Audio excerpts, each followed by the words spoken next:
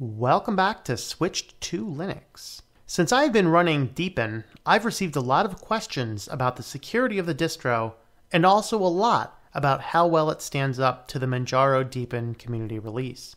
It was over a year ago that I did a video about the two side by side, but those have been done in a VirtualBox.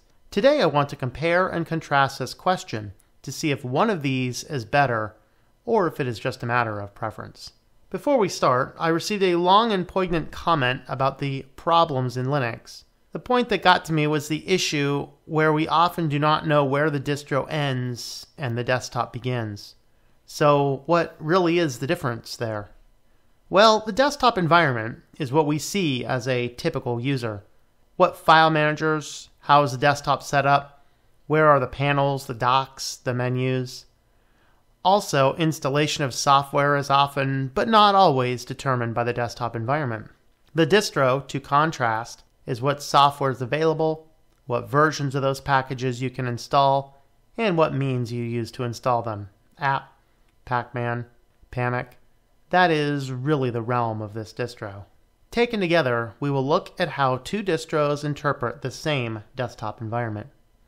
As we dive into this question, we will point out that we may expect a better implementation from the Deepin distro for the mere reason they have developed the entire desktop for that purpose. Manjaro Budgie is good, but Solus developed Budgie, so we would expect a smoother implementation. Same with Cinnamon on Linux Mint. The next big thing we will address is the core distro itself. Deepin was based on Ubuntu, but has since changed to Deepin Unstable, meaning it will generally have very up-to-date packages and use apt in the terminal for applications, unless you want to use the Deepin Software Center. Manjaro, on the other hand, is Arch-based, features a PAMIC package manager, and also includes the Arch user repository. The software will likely be more bleeding edge than even the Debian Unstable, as Arch has the reputation for pushing out the very latest packages. Of course, Manjaro holds back packages for a short period of time just to make sure they will not impact the performance of the system. With those differences in mind, let's see how these two operating systems line up with each other. My Deepin experience was pretty good. The installation was a little weird, and I had to run it a few times, so it was not very intuitive. I was trying to run the OS on the whole 1 terabyte external drive, but it ended up with a disk with a lot of fragmentation, which even included free space. EFI swap root file system and free space, to be exact. Oh well, I did not need a lot of space anyway, so I ran with it. The applications were easy to install, and the Deepin store was one of the best software centers I've ever seen. I was able to find all my software, but I noticed a few packages installed by default I wanted to remove. Google Chrome and WPS Office were installed, and I do not agree with either of their end-user license agreements. So I tried to uninstall them in the Deepin store, but they did not get removed from the system right away. Eventually they were purged, and I was off with the software I needed. I was able to get my mobile home folder transferred, so I was able to get my settings, particularly for Firefox, but I found a bug that I was not able to save any bookmarks. I tried the menu, the star button, Control-D hotkey, no avail. I gave up on that one. It actually turns out, though, that it was simply a problem with the profile on Firefox. I exported the bookmarks, rebuilt the profile, imported the bookmarks, and reinstalled the passwords. No problem at all. That wasn't a problem with Deepin. It's just somewhere around the line my Firefox profile got messed up. My email came through perfectly in Thunderbird, and I assume Evolution, but just in case paranoia prevented me from actually entering my passwords to Evolution for the entire time I ran the desktop. Once the software was installed, I took some time to get the system the way I like it. The good part of the Deepin desktop environment is the ability to customize a dock mode for Mac appearance or the efficient mode for a Windows-like appearance. The menu can also be set up as a dash view on the Mac or a start menu style on Windows, well, except for that Windows 8 monstrosity. The desktop is beautiful, clean, and just a touch of translucency to make it shine. The settings panel resembles the old Budgie Raven menu, but this one is retained on all the sidebar. It is refreshing at first to see it, but it becomes confusing and encumbering rather quickly. It is small, stuck to the side, and contains several nests, making it difficult to see where you are. Furthermore, if you need to get back to the home part of the menu to move over to the weather and notifications. Oh yes, notifications. Did I mention that they are initially very nice and refreshing? But they do not stay that way. There's no way to disable notifications, but you can toggle off the sounds. It is a workaround, but not the most ideal situation. By the way, the notification sounds play even if the application has its own notification, and that means it plays twice. On Thunderbird, for example, the sound plays twice, and it is about 2 seconds long. You get the Thunderbird notification, which is a system default, and you get the system notification for every single email. It gets really annoying. Other applications like Skype, which have their own notification sound, plays both the Skype notification overlaid with the system notification. That also gets rather annoying. Speaking of annoyances, there are two more I can recall. One is anytime I want to open a raw text file. In most distros, opening that file, it will simply open. But on Deepin, I need to select between cancel, run in terminal, or display. For such an otherwise user-friendly distro, that could be confusing to a newbie. The other minor annoyance is if you have other hard drives plugged into your computer and you open the file manager, you are greeted with a scary-looking warning dialog about not being able to mount some partitions. This does appear to be limited to the Windows partition. It gives the options to reboot or cancel. That would also trip someone up. The only other negative or annoyance is the inability to select normal desktop icons. Most of them can be added by finding them in the menu, right-clicking, and sending to desktop. But network, mounted drives, both of which I regularly use myself, are not options. So making a desktop icon to those will take some more research. With those annoyances aside, my overall experience on Deepin was rather positive.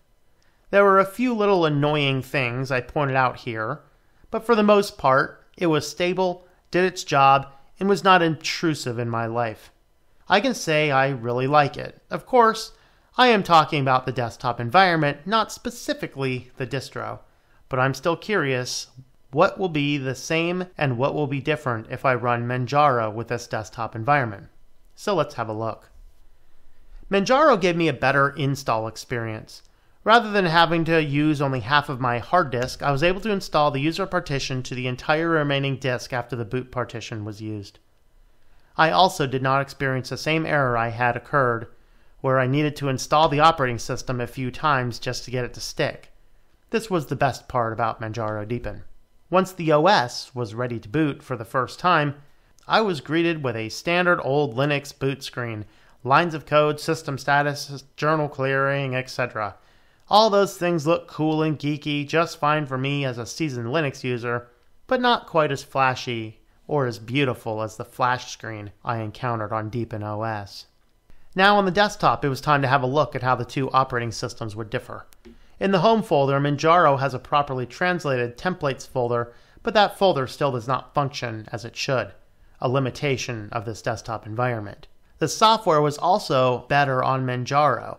We had more privacy-focused software on the install, Firefox in place of Chrome and LibreOffice in place of WPS Office. Most of the system utilities are the same, except of course for that software installer.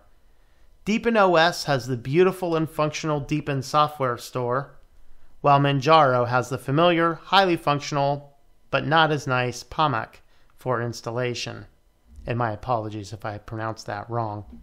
Of course, this is shared among all the Manjaro builds I have looked at. Not a complaint, but nothing to write home about either. Now it was time to set up my desktop.